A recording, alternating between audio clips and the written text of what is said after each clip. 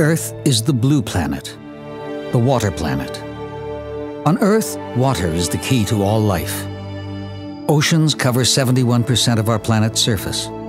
Populations rely on them as a vital source of high-protein food. 90% of our goods are transported at sea, and the oceans hold a tremendous supply of critical resources. Through currents and heat transfer, oceans dictate what parts of our land, even deep within the interior of a continent, are fertile, desert, hot, or cold. It is the ocean's warm surface that feeds energy to weather disasters such as hurricanes and typhoons.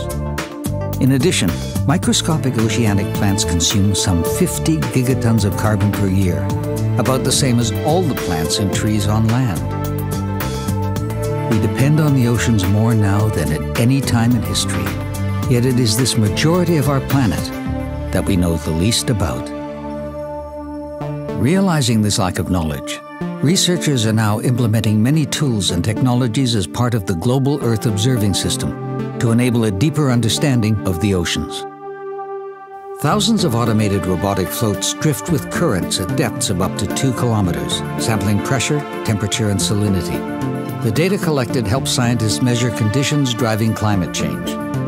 Across the equatorial band, an array of moored buoys measures temperature, currents, and winds, allowing scientists to study and predict the signs of El Niño and other damaging weather patterns. Allying with animals as oceanographers, we are able to sample conditions in some of the most inhospitable areas of the seas. These elite creatures carry small computers along their migratory routes, gathering data across tens of thousands of kilometers.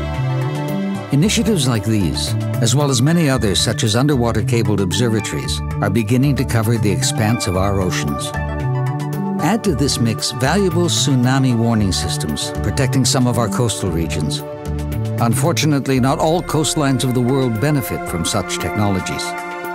In fact, our global ocean observing system is sparsely deployed, inadequately funded, and a higher degree of international cooperation is needed. There is much at stake. Studying the role of plankton in the planet's carbon cycle and documenting the rise of sea levels will help us understand changes to our climate. By plotting shifts in currents and heat transfer, we can better protect coastal populations and industries from ocean-based disasters. By tracking the creation of weather patterns such as El Niño, we can prepare agricultural regions for flooding and drought, and world populations for harsh winters and heat waves. And finally, as we overfish, pollute, and destroy coastal habitats, what is the long-term human impact on our seas? Historically, we did not have the ability to study the oceans. This is no longer the case. The technology exists now as part of the Global Earth Observation System of Systems. And now is the time for action.